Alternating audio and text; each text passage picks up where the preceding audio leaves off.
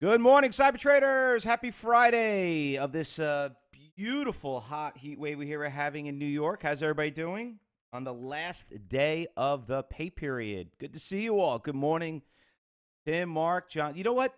You guys are so committed. Look at that. I would think so many of you would take off today and you show up to work. You see, that is, you see, now you guys are starting to learn that holidays do stink because, it kind of, it kind of throws a wrench into it and trying to catch up. But you know what?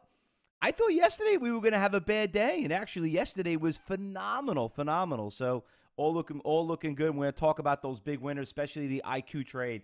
Oh my God! I mean, so talking about taking candy from a little kid. Brian says I got to be better at this. I can't take this off. Listen, you know what? It's a commitment.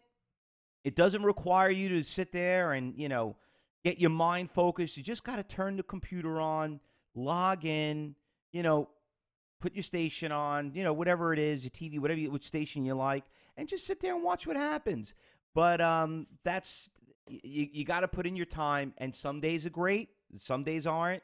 But the goal is you're gonna hit that, you're gonna hit that whale, and that's what we want. You know what I mean? We don't want these little guppies, but we hit those whales. Let me tell you, yesterday was a fun day, and not only that, class was just incredible. For everybody that was the gold and platinum students, yesterday afternoon wasn't the greatest class. I say, and I tell you all the time.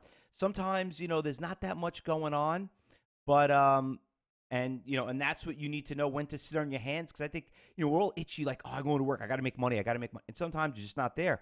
But yesterday morning, for some of you who didn't get a chance to see it, I mean, it is posted on your dashboard for all you students.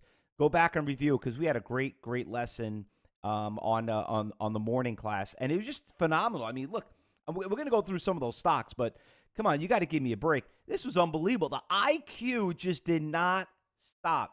Now, why? Let me just kind of ask everybody an honest question. What would you think? Why would IQ go up? There was no news, nothing. Why would IQ go up? Anybody have any idea? Wayne hit one of the nails on the head. Who the hell cares, right? Mark has no idea. Yeah, exactly. Okay, so think about it. You have President Trump right now in China. I mean, at the G20 meeting. This whole tariff thing. What's going on? There's a Chinese stock. You notice how these Chinese stocks always want to be on the New York Stock Exchange. They don't want to trade on their exchange. And and we traded the stock when the stock went public. We did pretty well on it. And the stock is obviously, you heard they might somehow maybe come to some type of an agreement. And a lot of these Chinese stocks are starting to take off. So, once again, regardless of what, and it doesn't matter about your political beliefs or whatever. Listen, when there's a Republican in office, we make a lot of money on one stock, we could lose a lot of money on the other. If there's a Democrat president, we can make a lot of money on one stock, we could lose a lot of money on the other stocks. But we're all the same party, because we hear the party is for us to make money. We're traders, so you have to trade the market. And whenever you see any opportunity, if like I said, if there's a construction company and you can't stand them and they're building a monstrosity across the street from you, you can do whatever you can to protest. But sure enough, the stock is at $1, and it's going to $3. It's going to go to 50 in about 2 weeks. Is that going to stop you from not buying the stock? What it is what it is. That's right. It's all speculation, and that's what you have to look at it. So you got to capitalize on it. So there was just so many of them yesterday that did great. So anyway, the IQ was just, I don't know what the hell happened. This thing was just, the only thing I had a problem with IQ is that every time I wanted to buy it back, it never did a shake. It just never did those shakes that we always look for. It just kept going straight up. And there were a lot of other ones out there. AXSM. That one. I mean, look at this thing. This thing just did not want to stop. It literally went from $22 all the way to $25. And you know what the key thing, and because I know we have a lot of people here that's still debating, do I want to trade? Do I not want to trade? Look at this right here. Another very key component. Timing, right? What do I tell you? Trading's a part-time job. Look what happened right here. Every single one of them. They started at 9:30. They finished at 10:30. And then from 10:30 on, 11 o'clock, flat line. Guess what? Go enjoy the rest of the day. Thank you very much. TGTX, same thing. Yeah, you know what? It had a little bit of a push around 1:30, but who would want to stick around then? Look at that action right there in the morning. 9:30 to 10 o'clock, 7:10 to $8. Take that all day long. PCG. Now, this one, on the other hand, this thing just went straight up. This is another one. I mean, another great mover. Look at that. Look at that trend. 21 straight up to 24. You know, that was probably the one that kept us here all day long. You know, all day long. Now, the big winner for all my advanced traders, you know, all my level 5 traders, killed it. Killed it on HHC. Why? It's expensive. Look at this thing. $95 straight up to about 11 o'clock to 130. How do you like me now? Congratulations for all you guys. Who made money on that? Some of you guys killed it on that one. Killed it. Give you guys around. Who traded that stock? I know it's a bunch of you. A few of you traded it. I don't know. Just give me a hand. Who did it? I forgot who traded it, but some of you guys killed it on that one right there. I think there was one more too that we had right there. What was it? Oh, the CETX. That was another one that we traded. CET. Like I said, it was just endless. It was just endless. That thing just popped and went straight down though. But that was a pretty quick little winner right there when it came to trading. Ben made about $5 on that one, Rich. That's what I thought. I know there was a couple of people traded it and did pretty well on that one. All right, so what's going on this morning? Listen, we go through this every single month, okay? It's the last day of the pay period. The last day of the pay period. And with the last day of the pay period, a lot of people don't like to, ruffle up the feathers. They want to close out the month. It's beautiful here in New York. We're having a heat wave. It's going to be 90 degrees. Everybody's going to want to leave early, enjoy this is the typical 3-day weekend. Hey, listen, you might not like it, but that's the luxury of what we do as traders, okay? So the thing is this. Unfortunately, the past 2-3 days, we really haven't had a really good pre-market day, but it seems like these things are like coming out of the blue in the middle, once the market opens up. So we need to be a little bit more aggressive at the open. There are a couple of stocks that I did find, though, that are moving, which, by the way, there was one I forgot to mention yesterday that also had a big mover, and it looks like it's spilling over today, and this was our swing trade, Uber. Uber also killed it yesterday. This thing, I don't know where it came from, but it just kept going up. That was another one that we traded. And this is one of our big swing trades that we traded. And I'll tell you, I got a little nervous with Uber. But if you notice something very unusual about this, look here on the long-term trade, guys. What do you notice here on the long-term trade? What are you guys seeing? What do you notice right here on this little chart right here? That's right. You damn well. It's a Fausto flag.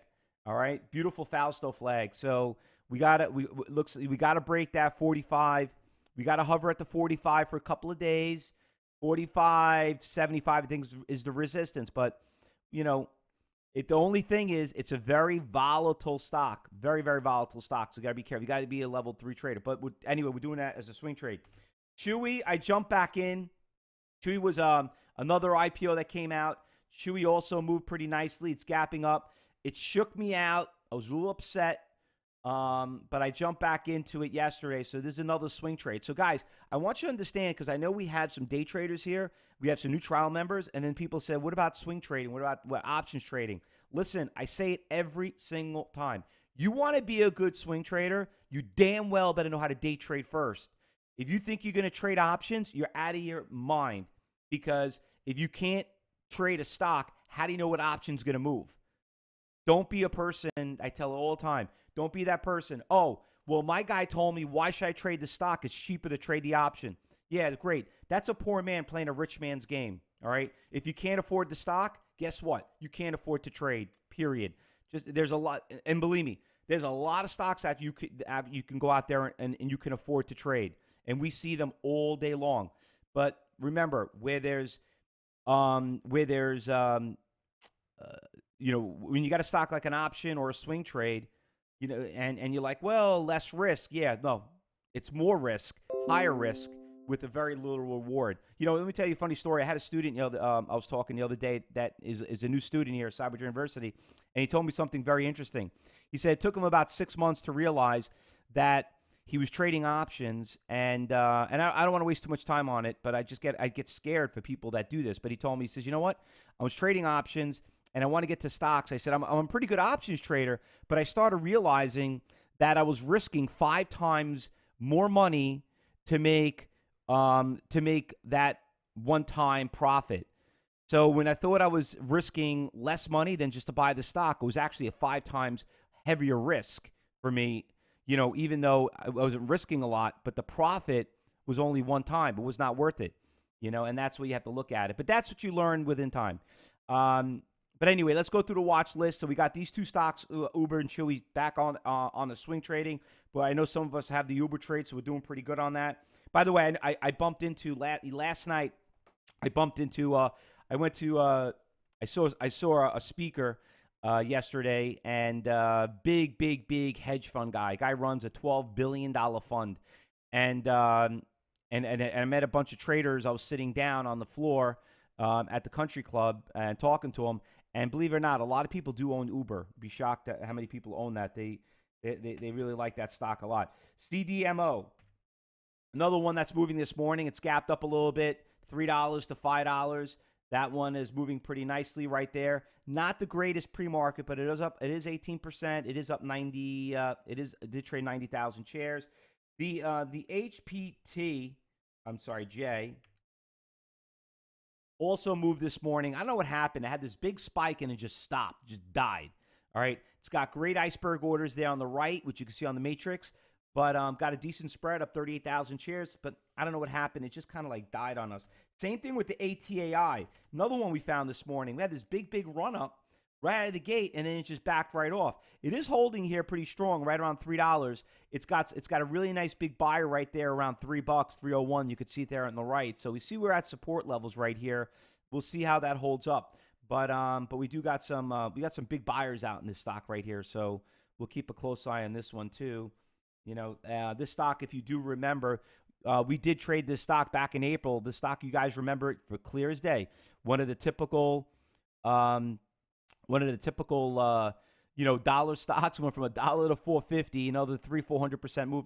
You know, I almost forgot to mention also another stock that we missed too yesterday was Rite Aid. That was another one I forgot to mention. Another winner. There it was. Another big winner right there. I think they did something with were they merging with are they merging doing something with Amazon or something like that? I think that was the news on it. They're going to do, I guess, another similar deal like they did with Whole Foods. But anyway, Rite Aid also was another big winner. Actually, that's a very pretty chart. Very, very pretty chart right there. It just, like I said, the picks were just endless yesterday. Just did not stop. PHUN, another one that's moving too.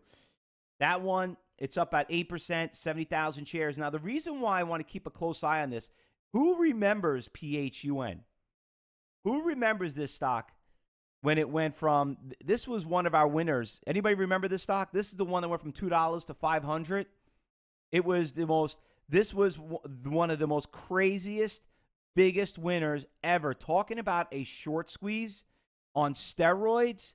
This thing just like, you know, it's funny. People don't think about it like, yeah, but where is it today? They forget what we just mentioned.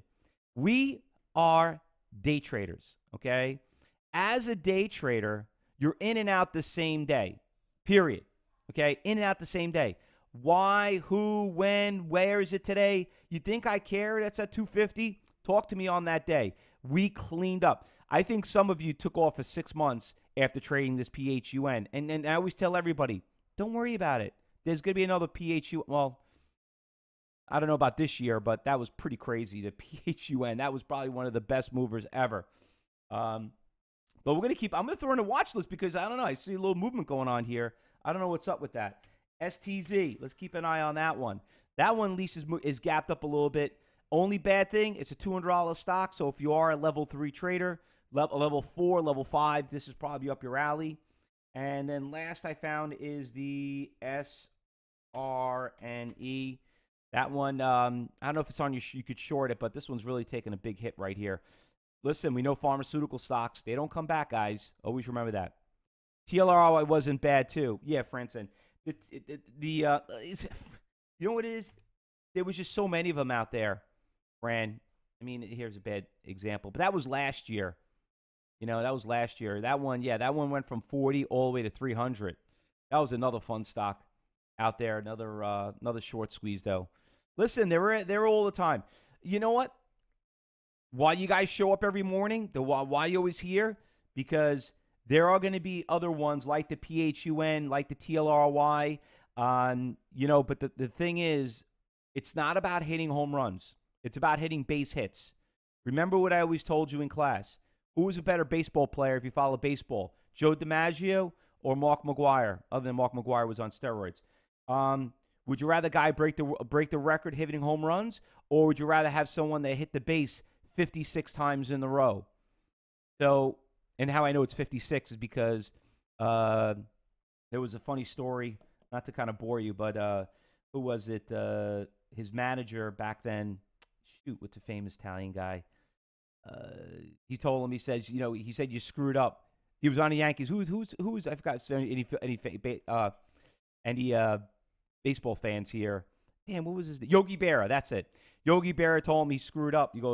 He said, what do you mean? I hit the ball 56 times. He goes, yeah, but you only one away to be on and have Heinz sponsor you for the rest of your life to 57 varieties, he said.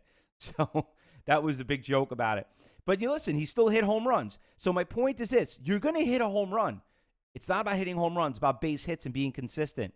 And then you will find, by being here every day, you're going to hit gold and you're going to hit the TLRY. But it doesn't happen every day. You just got to keep plugging away. And yesterday was one of those days that you did pretty well.